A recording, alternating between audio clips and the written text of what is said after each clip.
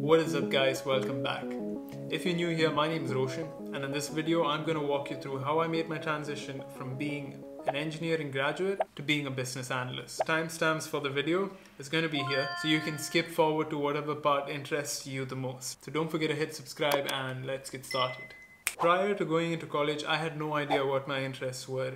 Like every other Indian kid, I had three options present to me, which was commerce, MBBS, or engineering. Now I knew I wasn't interested in becoming a doctor, and I was into physics a bit, so I picked engineering.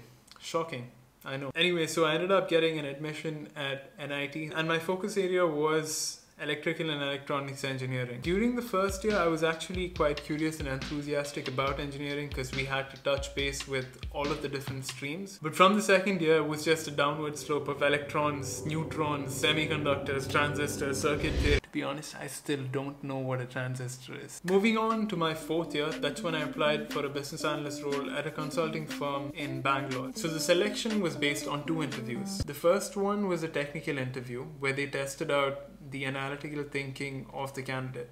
So they were more interested in the problem solving skills than knowledge of tools like SQL, Python, and R. The second interview was more on my soft skills and how I could handle stress. And one of the questions that they asked was, if you were going to interview Michelle Obama, what is the one question that you would ask her?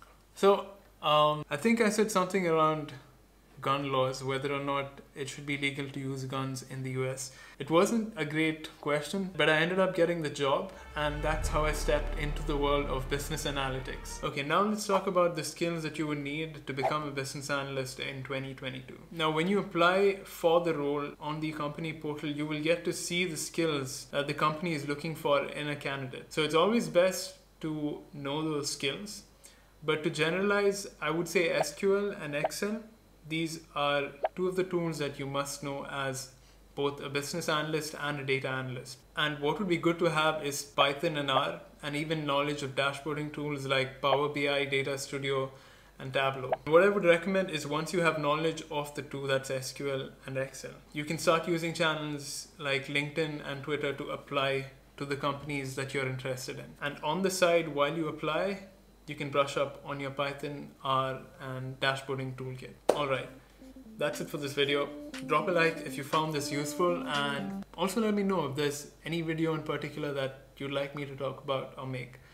I'll see you in the next.